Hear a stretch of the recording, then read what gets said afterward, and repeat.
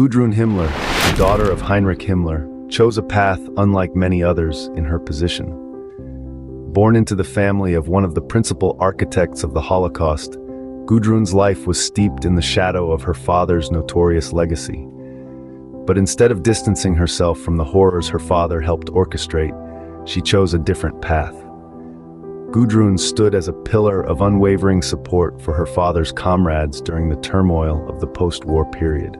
She dedicated her life to aiding those she referred to as the major Nazi butchers in distress. Her actions, driven by a deep-seated sense of loyalty, perplexed many. It was an unusual path, one that seemed to defy the global condemnation of the Nazi regime. Despite the world's loathing for the architects of the Holocaust, Gudrun's loyalty to her father's comrades never wavered. Her devotion was as staunch as it was controversial. She was a beacon for those struggling to maintain the ideologies of a fallen regime, providing them with aid and comfort in their most desperate times. This steadfast devotion presents a complex picture of loyalty and the unbreakable bonds of family. For Gudrun, her father was not just a Nazi officer, but also a man she deeply admired and loved. Her actions underscore the complex relationship between familial affection and moral judgment, a relationship that is often fraught with contradiction and conflict. Gudrun Himmler's story is a stark reminder of the power of familial bonds, even in the face of widespread condemnation and shame. It's a tale that forces us to question the nature of loyalty and its limits. It's a narrative that highlights the strength of family ties, even when they are tied to a dark and horrifying past. Her story is one of unwavering loyalty and the unbreakable bonds of family. It serves as a testament to the complex interplay of family, history, and identity that the children of Nazis had to navigate in the aftermath of World War II. In stark contrast to Gudrun Himmler, we have Martin Adolf Bormann, son of Martin Bormann, the head of the Nazi Party Chancellery. Born into a world steeped in notoriety, young Martin faced a daunting legacy. His father, a major figure in the Nazi regime, left a shadow that could have consumed his life. Yet Martin chose to step out of this shadow, turning his back on his father's infamous history. Rather than succumbing to the weight of his heritage, Martin embarked on a personal quest for redemption. He chose a path that was as far from his father's as one could imagine. He became a priest, a servant of faith and compassion, with a calling to heal and to nurture. His journey led him to the vast plains and vibrant communities of Africa. Here, he found a place where his name held no power, where he could shed the burdens of his past, and where he could truly serve others. As a missionary, Martin dedicated his life to helping those in need, to building communities, and to spreading love and understanding. His life in Africa was not an escape, but a confrontation of his past. In each act of kindness, in every prayer whispered, and in all the lives he touched, Martin sought to counterbalance the horrors perpetrated by his father. He sought solace in service, forgiveness in faith, and redemption in the act of giving. Martin's story is a powerful testament to the human capacity to change, to break free from the chains of the past, and to choose a path of light, even when born in the darkest of shadows. His life underscores the power of personal choice and the transformative potential of empathy and service. Martin Adolf Bormann's journey might have begun under the shadow of his father, but it unfolded under the African sun, drenched in hope, faith, and a relentless quest for redemption. His journey reflects a profound transformation, seeking solace and forgiveness in the service of others. Rolf Mengele, son of the infamous Angel of Death Josef Mengele, faced the chilling legacy of his father head-on. Born in the aftermath of World War II, Rolf was shielded from his father's monstrous deeds during his early years.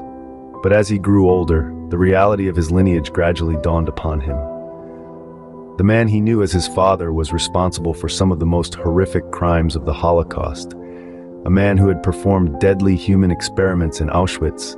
A man who had become the embodiment of cold-blooded evil. At the age of 33, Rolf made a crucial decision. He chose to travel to Brazil, to confront the specter of his father's past, to seek answers to the questions that haunted him. This was not an easy journey. It was a path filled with trepidation and uncertainty, a path many would avoid.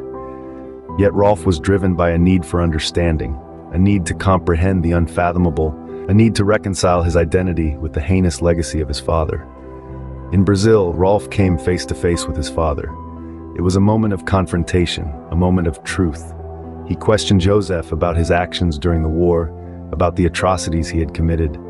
He sought to understand how a man, a father, could carry out such inhuman acts.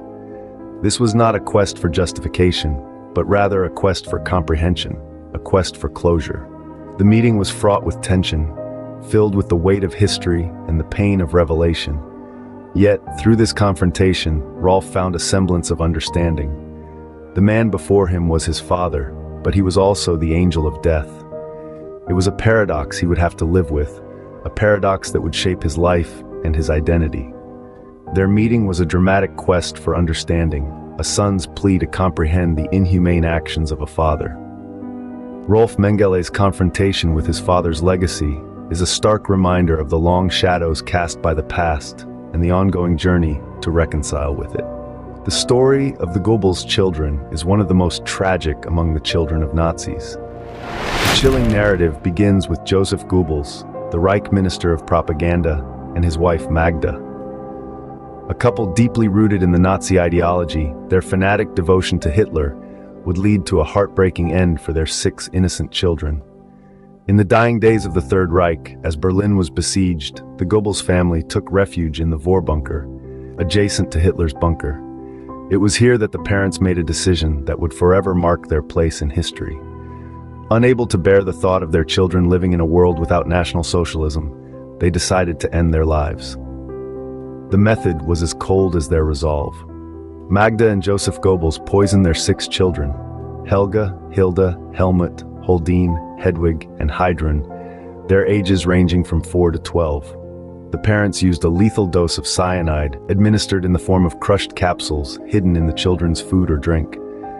The children, unaware of their parents' horrific plan, went to sleep, never to wake up again. Later that night, Joseph and Magda Goebbels took their own lives. While the world celebrated the end of the Nazi regime, a dark cloud hung over the celebration, the tragic fate of the Goebbels children, innocent lives lost to the fanatic devotion of their parents. The story of the Goebbels children is a stark reminder of the depth of the Nazi indoctrination. It underscores the chilling reality of how far people can go when consumed by fanaticism and blind loyalty.